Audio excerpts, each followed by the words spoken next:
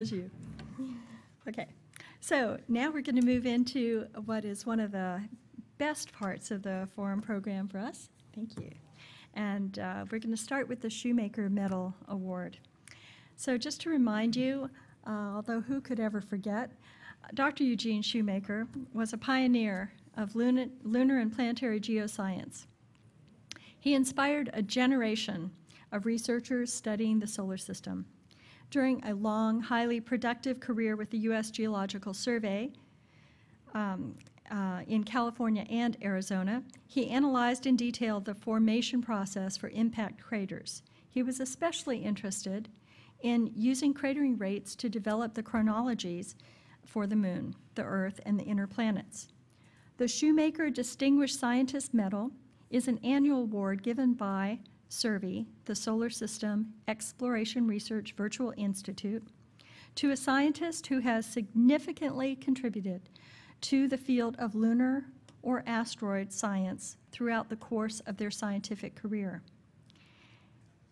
Before I bring up this year's recipient, I would like to tell you a little bit about her, but this year's recipient is Dr. Maria Zuber.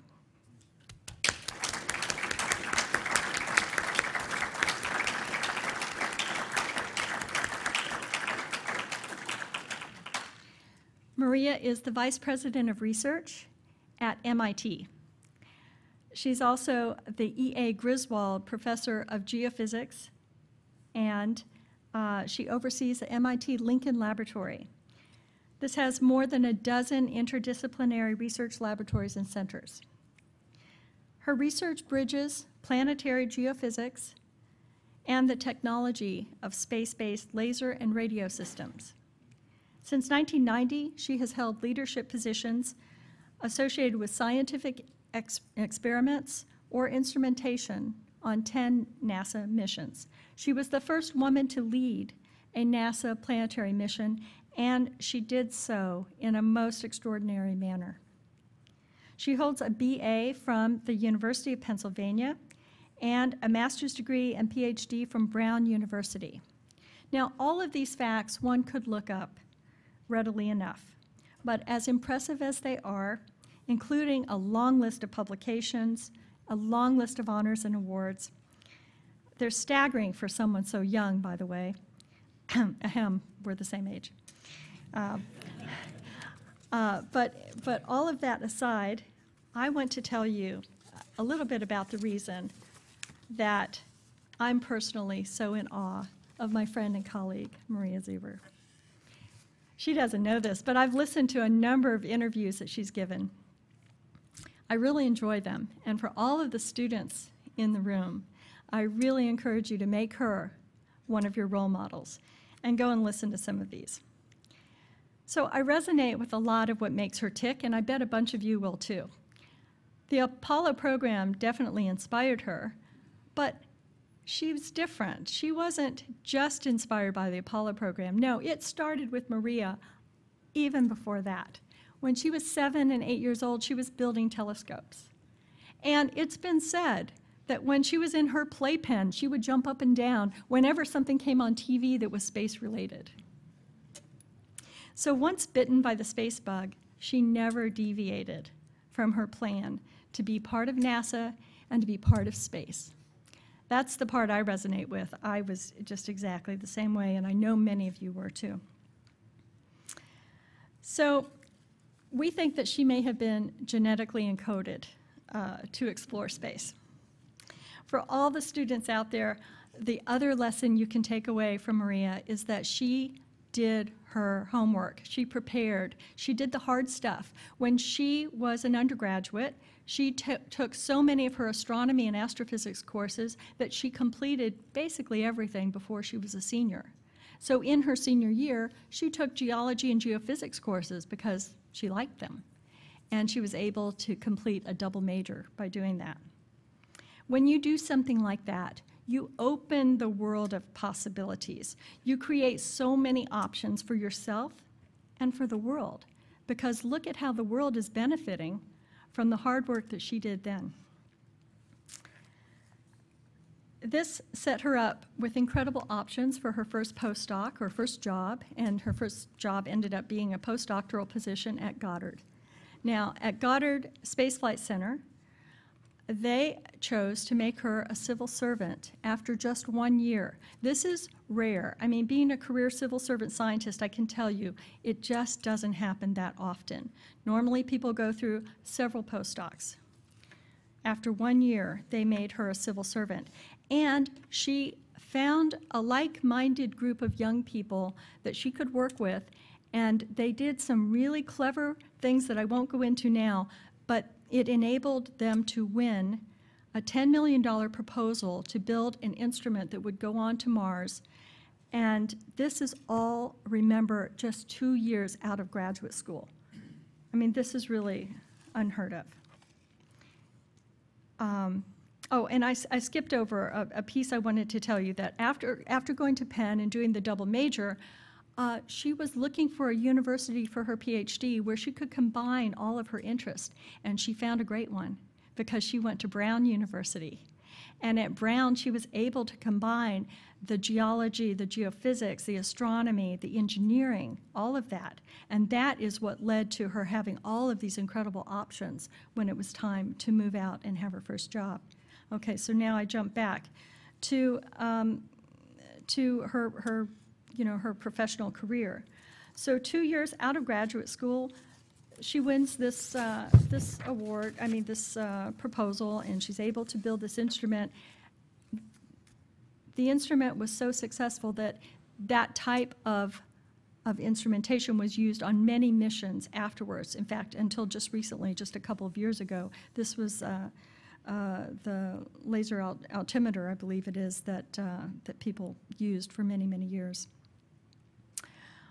She became a full professor at both Johns Hopkins University and MIT in the same year. I do not know anybody who does this. This is her story to tell, and it's a good one, but it's fascinating. But all I'm trying to do is, again, emphasize to all of you students in the room, all that hard work really paid off. She's capable, she's brave, she's creative, and she knows how to lead people. She won this very prestigious award at MIT recently for faculty members, and this is an award that shows that she could lead and she could keep teams together. On the Grail mission, which I would claim is probably the part of her career that is really the all-time high point to me, she led a team that stayed together throughout. The things I wanted to tell you is, she led a team over several years to develop a mission to determine the structure and interior of the moon from crust to core. They delivered the mission on budget and on time. That's pretty rare. The Grail payload was delivered 3 weeks ahead of time, and the Grail orbiters were shipped 1 week ahead of time. Grail studied the thermal evolution of the moon, which is so critical to explaining the early history that affects not only the moon, but also the history of the early Earth. I'm sure you're going to hear more about Grail in a moment, but I want to brag a little bit more about her, just to say the part about team building and leadership and keeping people together. These are things that are really hard to learn. I think they have to be innate. So just as the genetically encoded urge to study space was encoded in her, I think also her compassion and understanding of people must have also been there, or maybe it was the incredible upbringing that inspired her in such a wonderful way.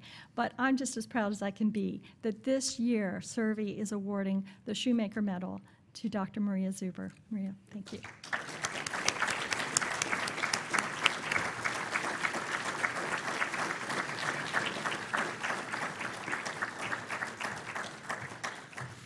Excuse me, can one of you get the medal? Great. Congratulations.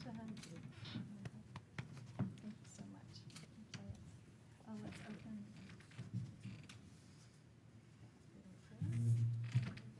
Thanks.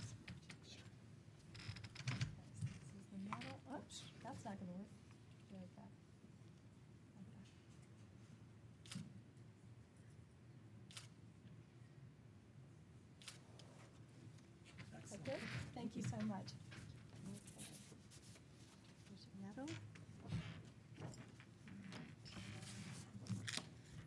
Okay, so now I've asked Maria to say a few words.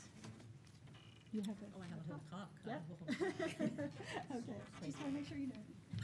Great, thank you. Could you bring my talk up? So, God, that's one of the nicest things anybody has ever said about me. So, so thank you so much. It's so, I can't even begin to tell you how meaningful it is to receive this award from Yvonne, who has been just such a great colleague, friend, and supporter. So, so I'm going to talk today about lunar impact cratering, and I'm going to do this in 3 acts. If I could have the next chart, please. So, but to start off, I want to give the credits to this talk first. So I really don't know what I think about this idea of giving individual awards in team sports, because everything that I have ever accomplished has been because of who I've worked with. And, you know, I've often said that if I have one talent, it's just deciding the right people to work with. And so there's been so many friends, family, students, mentors, the Survey family, our Survey group, the joint MIT Brown group, which is going to figure significantly into this. And in the mentors, I was very fortunate to count Eugene and Carolyn Shoemaker among the people who inspired me. And if we could have the next chart, please. So, so the story that I want to tell today actually looks at the 3 lunar missions that I've worked on. Clementine, or the Deep Space Program Science Experiment, the Lunar Reconnaissance Orbiter, where we had the LOLA laser altimeter experiment, and GRAIL to study lunar gravity.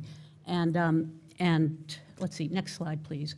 And I really haven't given a talk before where I've really emphasized the role that the Clementine mission had in, I think, formulating the measurements that we really wanted to make for the moon and the scientific questions that we wanted to ask. So next chart, please. Okay, so Yvonne mentioned that that pretty early on in my career we got really lucky and won a laser altimeter, was competitively awarded to go to Mars. And it was on this fantastic mission called Mars Observer, okay?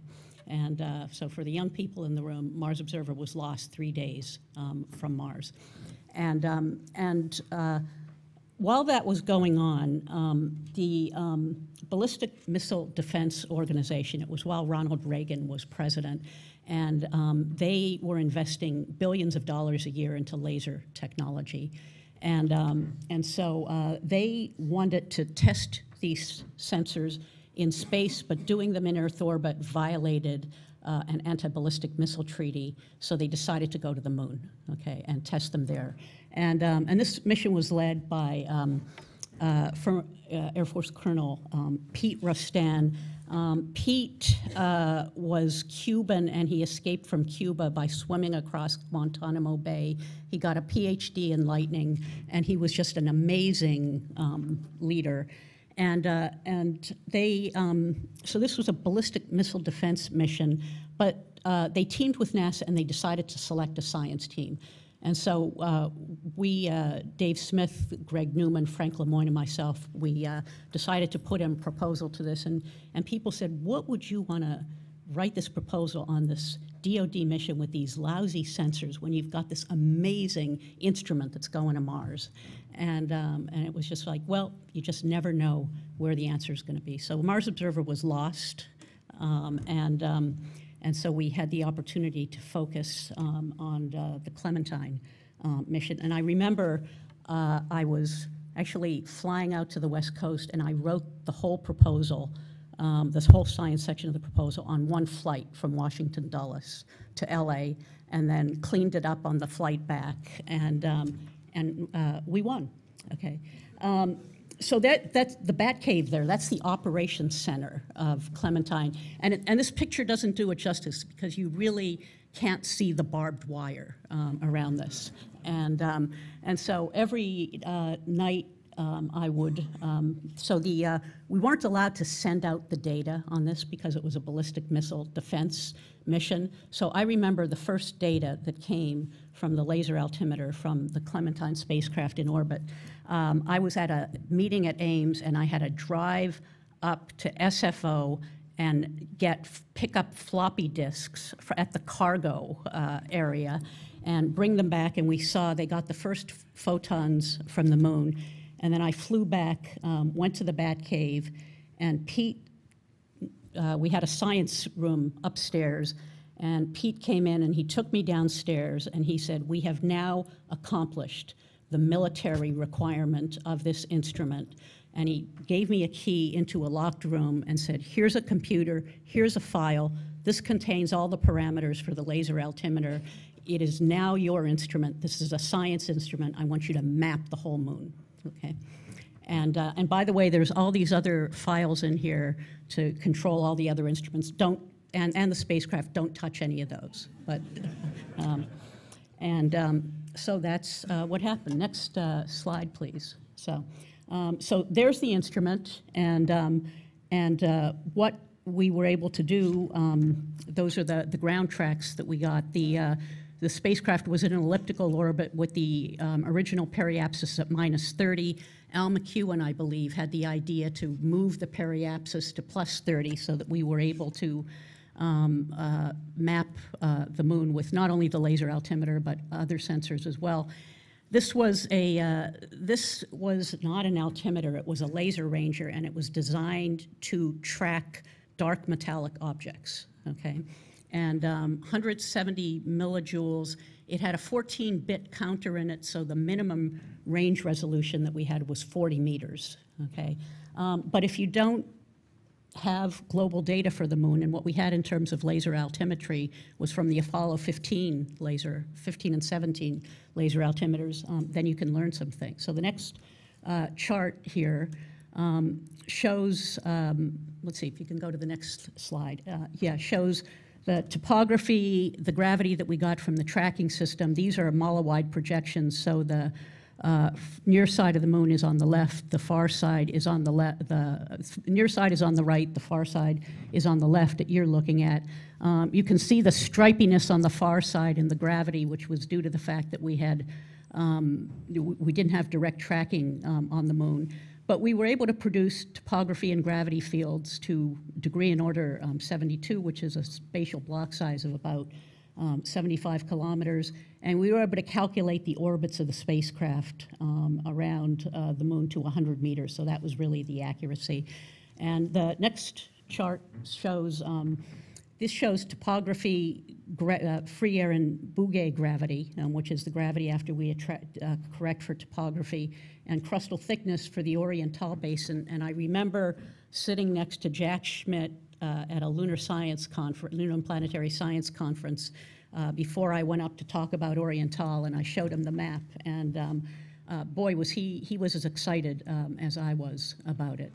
So we were able to do a first sort of quasi-global map of topography, gravity, crustal thickness.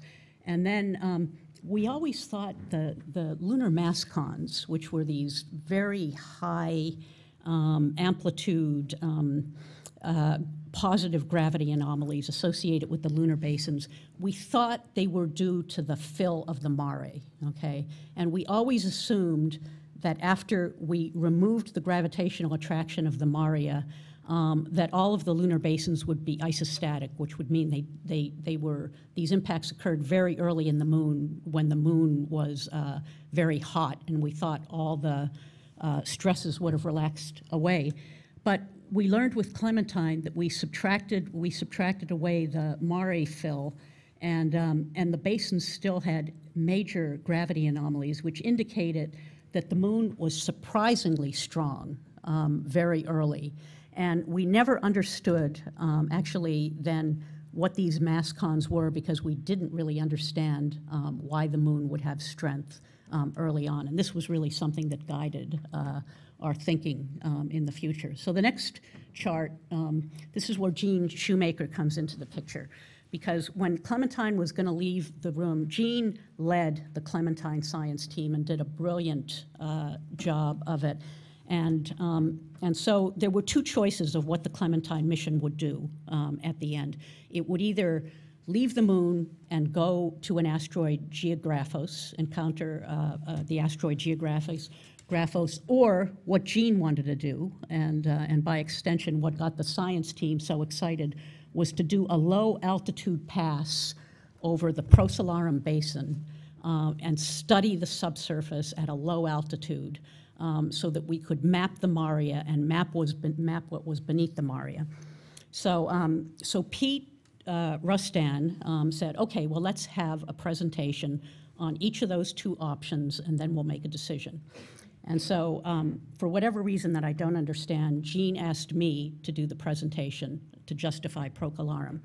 So I remember going down to the Batcave, and there was a little deli across the street from the Batcave, and we were sitting there having lunch, and Eugene and Shoemaker were there when we came in, and he says, Maria, look, we don't have a chance, okay? The Air Force wants to go to Geographos because they want to test out autonomous navigation, so they're not going to let us do this pass at Procellarum, but I want you to go across the street and go into that meeting, and I want there to be tears in their eyes that they're going to turn us down and not map Procellarum, okay? So, yes, Jean, I will do this, you know. So I went across, I gave a presentation. It was a much better presentation than I'm giving right now, okay?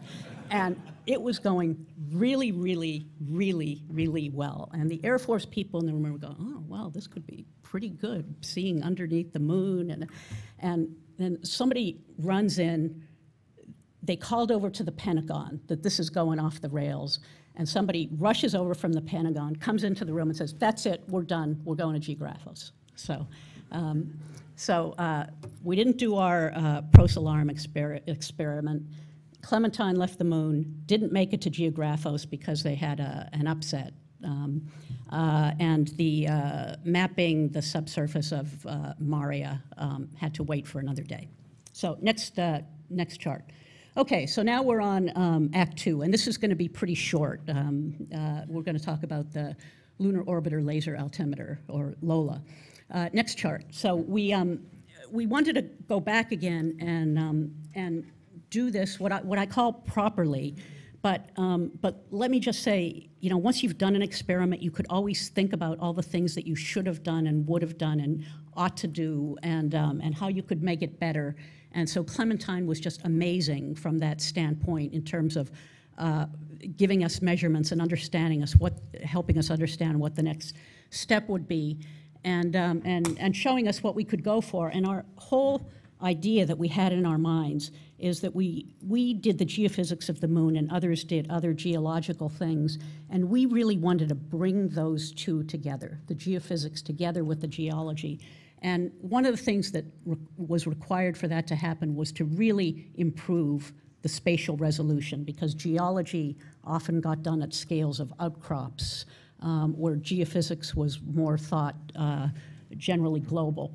And so, so we developed an instrument with our Goddard colleagues that had a 10-centimeter range resolution instead of a 40-meter range resolution. And this instrument is still collecting data right now, and so far we have 6.9 billion good observations of the moon, and we're shooting to get 7 billion, one for every person on Earth, okay? And, but I'm a little bit worried that the birth rate is faster than the rate that we're collecting the data here now, because we're in an orbit that's not very suitable for that right now. But we developed this instrument. Next slide. And so we were able to get a better topographic model. In fact, this topographic model is better than we have for the Earth right now. It's the global DEM is 60-meter pixels. Okay. Next chart. So and this is a shout out to our survey team because while this was going on, both LRO and GRAIL we were in the throes of our survey investigation, and here is my shout out to the Brown graduate students who digitized all the craters greater than 20 kilometers in diameter on the moon that we were able to do with this incredible topographic data set. So the next chart shows, this is a paper that was led by Jim Head in Science, showing that we can actually really measure crater densities very well, finding areas that are close to a state of saturation that found, the oldest areas of the lunar crust, that if you wanted to go collect samples from areas that were the oldest areas of the crust, we now have some idea of where we ought to go to explore. And the next chart, please. So now I'm going to move quickly on to the last part about Grail, but realizing that we needed both the topography and the gravity in order to make this story come together. So the next chart. We were able to solve the problem of not having direct tracking on the back of the moon, on the far side of the moon, because of the fact that the moon is in a synchronous orbit. And so we put 2 satellites up there, one tracked each other, and they did this at a 50-kilometer altitude. Then we brought it down a factor of 2 to 23. Then we brought it down a factor of 2 to 11, and we actually mapped Oriental from 2 kilometers above the lunar surface in orbit. So next chart, please. And I just want to say here is that in science, when you can do 10 and 20% better than other people have done and make a measurement, you discover things. But we beat our data noise requirement by a factor of 4. This is the power of the lunar gravity field coming down like this. Coming up is the error spectrum, and you see there the error spectra for Lunar Prospector and Kaguya here low degrees spherical harmonic degrees and orders are long wavelengths. High spherical harmonic degrees and orders are short wavelengths, and so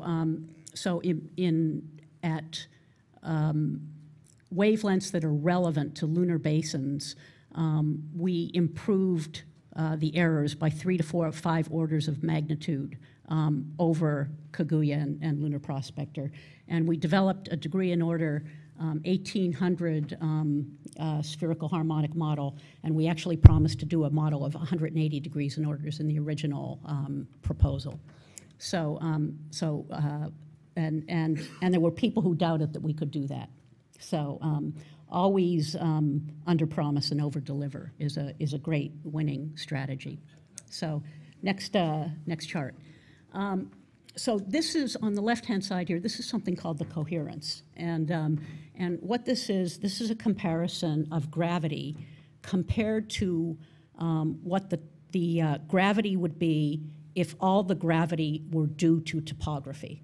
Okay, and what you see there is that for all the degrees and orders, except for those associated with the lunar basins, more than 98% of the gravity is associated with topography.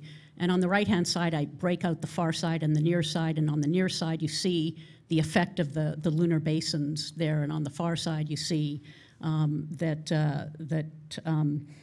the gravity and topography are very, very coherent. And so what this indicates is that basically all the gravity you're seeing at most wavelengths is just due to the topography, and the crust is homogeneous.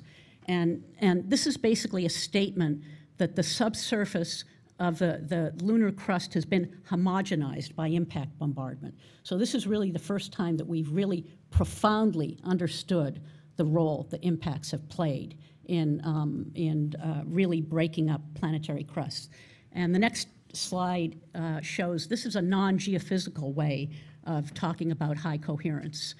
What it means is that the gravity map looks just like the topography map. Okay, and so what is fascinating to me is that these 2 images, the left is topography, the right is gravity. They're 2 different data sets. They were collected on 2 separate spacecrafts, and they're practically identical. So this is basically showing that virtually all that gravity there is due to the topography on the left. Right side, the next slide, please.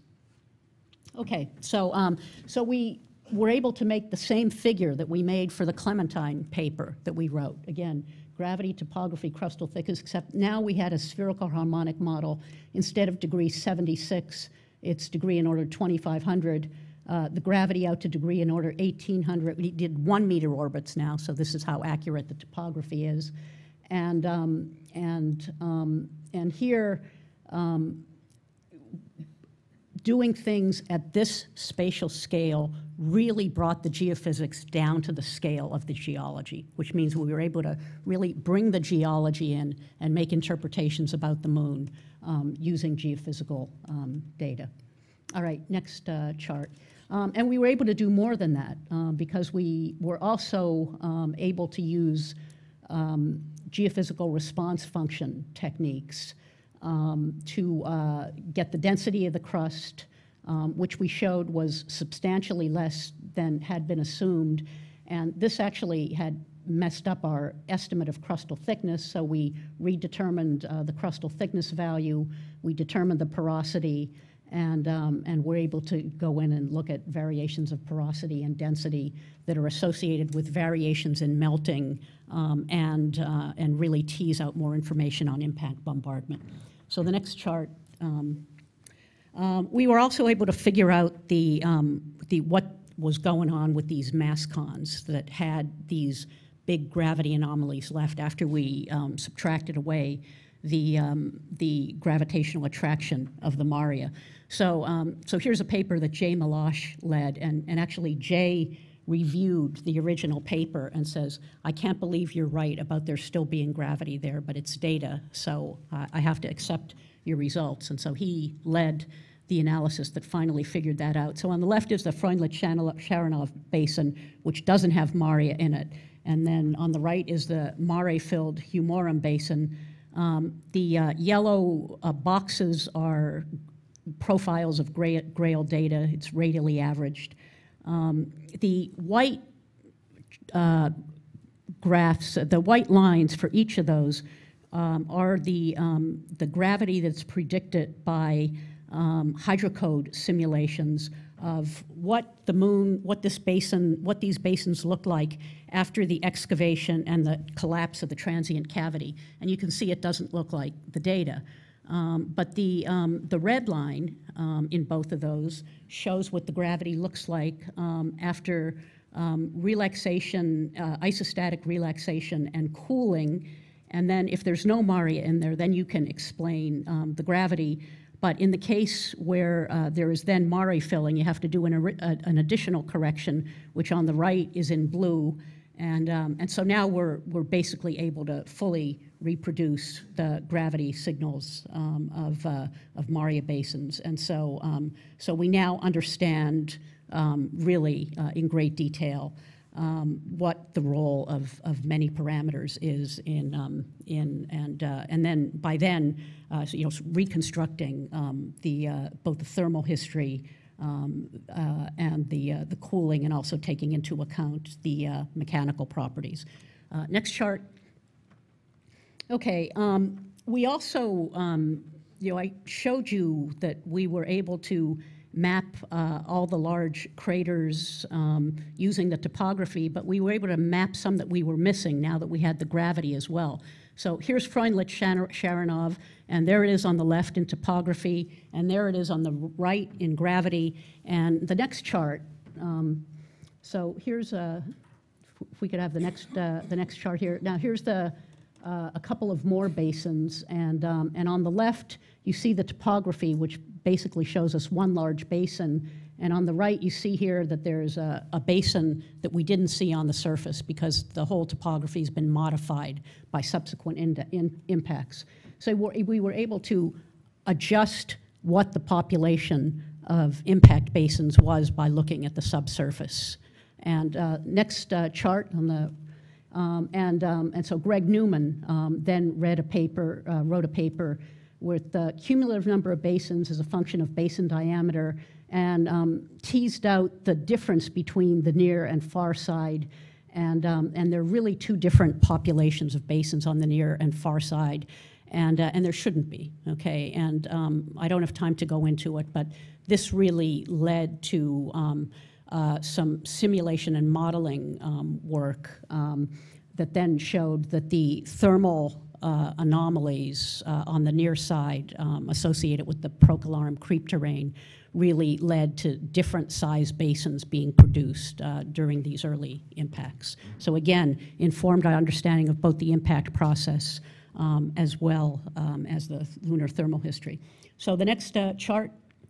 Okay, we also, let's see, we also went back and did a very detailed study of the Oriental Basin. On the left-hand side is gradiometry. So we took the derivative of the gravitational field of Oriental. And if we could have the next chart, it just shows that this allowed us to map out, let's see, next time step, allowed us to map out the ring structures on the moon. And we were able to show that for the outer Rook ring and the Cordillera ring, that there were faults that likely were penetrating into the mantle. So really clarified our understanding of basin rings. Next chart. And finally, there were a number of studies that we've done that we really did look now beneath the lunar maria, like Gene Shoemaker had originally asked us to.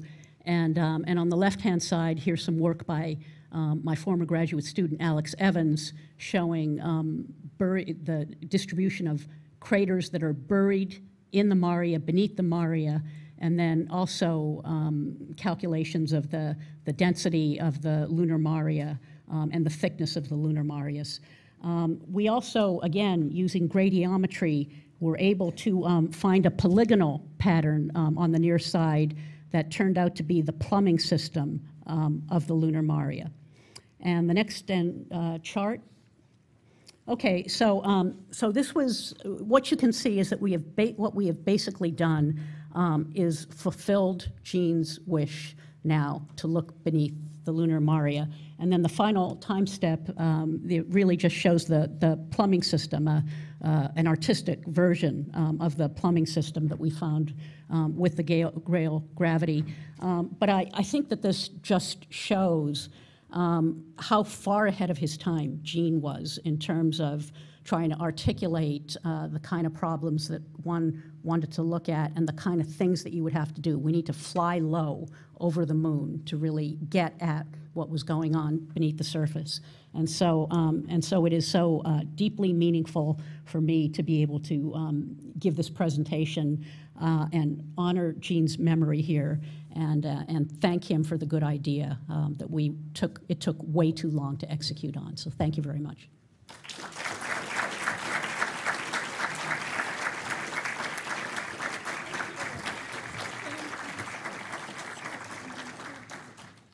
Okay, we're going to have a discussion session for all the speakers, but we can take one or two questions right now if anybody has one for Maria for this particular talk. Do we have any questions? Adele. What was your pitch to the folks you went to make the speech to? What was your angle to get them to change their mind? Oh, so what did we do to, well, we Could you repeat the question? Okay, so the question was, what was your pitch, okay? And so the pitch that we were using, so first of all, these were Air Force guys in the room. They weren't scientists. So this is, so what we thought about, and I've actually used this pitch when we wrote the Grail mission too, is the idea that the moon is our closest neighbor. In fact, it's a family member, okay? And if you think about the people who mean the most to you and your family, it's not what they look like on the outside, it's what they're like on the inside that really makes them special. And so we wanted to really fly low over the moon in order to get the subsurface data to try to understand the inner workings of our family member, the moon. Jim Head. So Maria, at what age did you vault out of your playpen?